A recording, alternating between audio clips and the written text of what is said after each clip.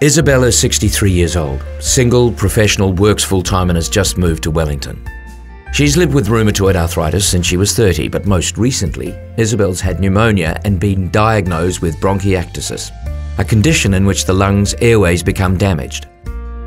Like most ambulance services, Wellington Free Ambulance is caring for many more patients like Isobel who are older and living alone with a chronic health condition. Let's see what Isobel experiences when she becomes breathless.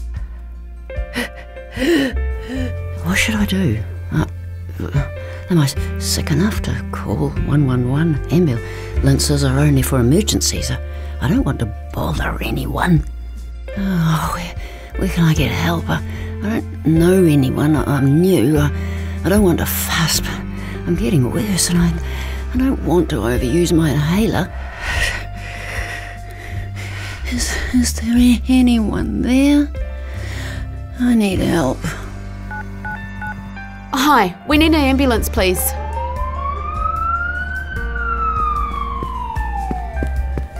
So, what's the matter with you, Isobel? Why didn't she call us before? Typical of the older generation, leaving things too late, thinking they're helping, but they're not.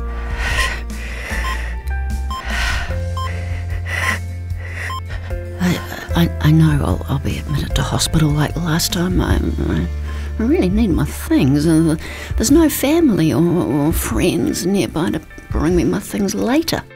I need my overnight bag for hospital. We need to get you in the ambulance and to hospital. Your breathing's getting worse.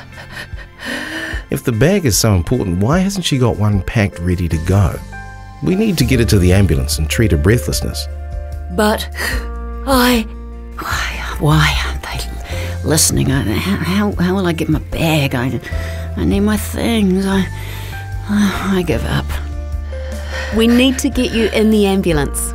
How long have we been on the scene now? Why is she living in an upstairs apartment? They're not listening.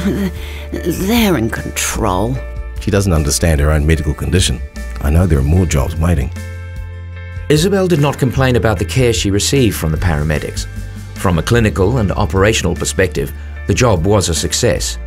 However, when we talked to Isobel about her experience, we realised that what matters to us in terms of clinical and operational factors does not matter to Isobel. So, how could Isobel's experience be better next time? All right, what matters to you, Isobel? I live alone and I don't have any family or friends nearby. I know I'm going to be admitted to hospital, so could we take a minute to get together my overnight bag, please? Sure. We see that you're very short of breath and we need to get you to the ambulance and off to the hospital as soon as possible. But we can take a minute to get your overnight bag first. They are listening. I don't need to worry now.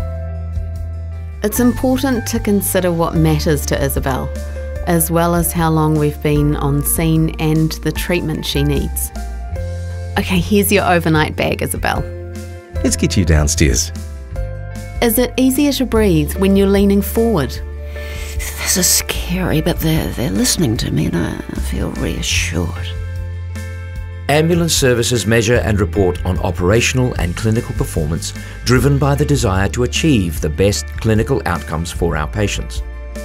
But there's a third measure that's just as important, and that's the experience of our patients, like Isobel.